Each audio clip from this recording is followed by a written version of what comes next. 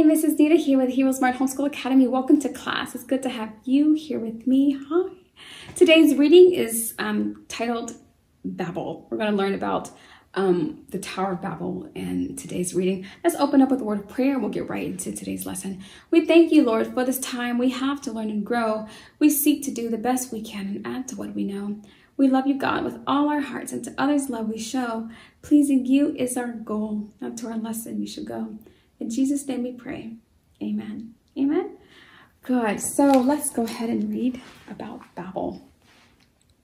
Many years later, there were lots of people on the earth. They all spoke the same language.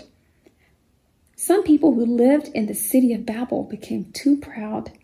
Let's build a tower that reaches to the sky. We'll be famous, they said. God caused them to speak different languages so they couldn't talk to one another. Because they couldn't understand one another, they had to stop building the tower. Do you have any friends who speak a foreign language? Are you patient with them? There are many languages all over the world. Many different languages, some more ancient and old than others. But you know what? One thing is true. God created all of those different languages for his own purpose. Please pull out your journal and take time to answer this question. Why are there so many languages in the world? Why? Think deeply about the story we read today, and I think God will help you with your answer.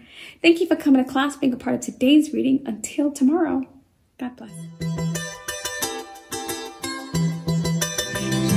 I'll be your hero's buddy, and as you study with HeroesMart, I will be your friend.